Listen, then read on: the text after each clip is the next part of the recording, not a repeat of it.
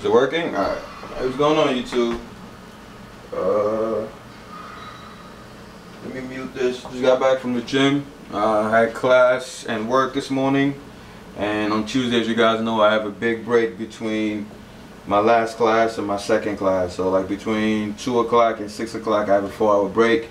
So that's what I used to go to the gym before I go back after my last class, which is at 9 o'clock for my second workout of the day. But anyway, so I'm using the opportunity to, like I said, I just got back from the gym, so I'm going to use the opportunity to cook. I was really tempted to go to the buffet because it's only like $5. But right now I'm really conscious about, you know, getting a lot of healthy foods into my diet. Now I know a lot of people say all calories are the same, blah blah blah. The reason why I disagree with that statement is because even though on a molecular level, yes, it breaks down the carbs and protein and stuff like that, vitamins, and you guys know I'm very big on vitamins, and you don't get your essential vitamins and minerals from mostly junk foods, you know what I'm saying? And yeah, I have supplements and I have vitamins, but like I said, I only use those as spare tires. I only use my supplements when I didn't eat enough fruits or veggies for the day. But if I can, I try to avoid the supplements and focus on, you know, real food. Like right now I'm about to cook, right now I'm making some rice. Like I said, I made a decision to drop by the fast food place. It was very tempting because then after the gym you really want carbs, but you know, discipline got to start somewhere. So right now I'm cooking some rice, about 2 cups of rice. I'm steaming some carrots because I'm about to make some spinach stew to eat with my rice. I got some lentils on the side. I'm gonna boil. Right now I'm chopping up onions. I was gonna make a video, but I realized, you know what? I'm bored. Usually when I'm cooking, I'm doing a lot of things at once, and I'm watching a video of like a bodybuilder documentary. It could be, you know, Ronnie Coleman, Jay Cutler, Phil Heath, whatever. Even if I watch the documentary already, I'm always watching documentaries when I'm washing dishes or cooking. It's like 2-3 birds with one stone, because there's always something that you forgot to pick up on the last time you watch it, you know. And I'm always feeding my brain with information instead of just sitting here singing. But anyway, so right now, yeah, the carrots are steaming, the rice is cooking. I got the fish, the salmon. By the way, that's the protein I'm gonna eat. I got the salmon in the water, so it's thawing out. I'm gonna put it on the George Foreman grill. I'm gonna heat it up in a second. I got the chicken for tomorrow. The chicken is for tomorrow. So right now I'm just like throwing it out a little bit. Then I'm gonna brine it up and put it in the fridge overnight so I can cook it tomorrow. And yeah, right now I'm chopping some onions for the stew. Oh yeah, it's about time to put the spinach in. All I do is I throw the carrots in there. I steam it for a bit till the carrots get soft, because I like my carrots really, really tender. And I throw in the spinach.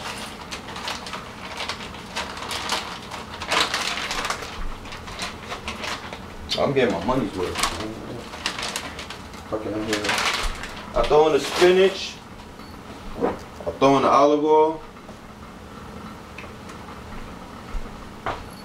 Oh shit, I heard a sound. I thought the memory card. Everything I cook gotta have olive oil in it, everything. I'm trying to be like the Greeks and the Spartans. They understood the importance of olive oil. Even the Egyptians did that.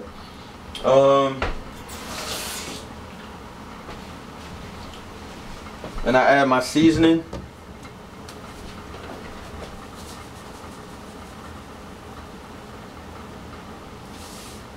Salt, garlic powder, black pepper,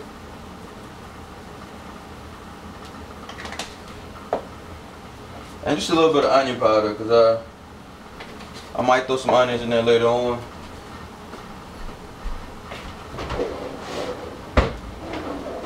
Next up, I use my broken ass,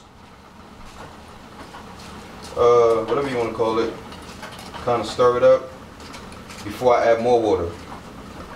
So it kind of looks like this for now. Next, I'm going to put 1 tablespoon of tomato paste to have that tomato flavor. It's a big spoon. I'm going to mix it up with all the seasoning I put in.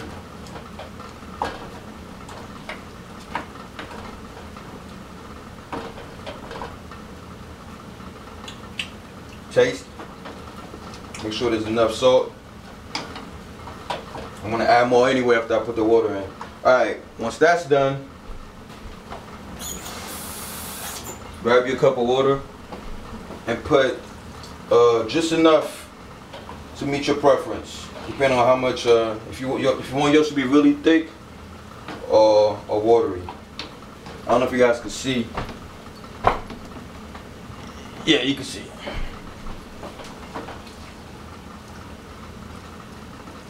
For this particular sauce, I actually want it to be really thick, so I'm not gonna put too much water. Just a little bit. Not a lot, baby girl, just a little bit. I wanna unbutton your pants just a little bit.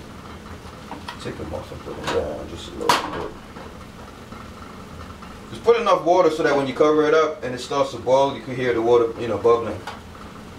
And leave it like that for like 5 minutes. And when you're cooking, if you don't like cleaning your kitchen and you use spatulas or whatever, try putting them on like napkins. You know what I'm saying? Like just put napkins on the counter, put them on the napkin so that everything's clean. By the way, in the oven I also have a sweet potato that's baking. I'm gonna bake it for like an hour, probably more than an hour. I like mine, like I said, really tender. And I also have some bread rolls in there for later on tonight when I start backloading. Like I said, I backload before every workout.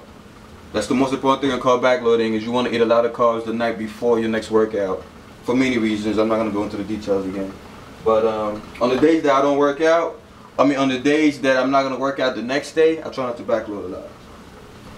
That's the only reason why you need carbs, fellas, is to give you enough energy to last through long, grueling workouts. If you're not working out, then your fats should give you way more than enough energy. Alright, that's what I'm cooking right now. Oh yeah, I gotta heat up the George Foreman grill for the salmon. And that's it, man. Making a quick vlog, showing you guys what I'm doing. Nothing special about the video. Hope you guys out there dominating your day. Team 3Dalpha. Like my shit.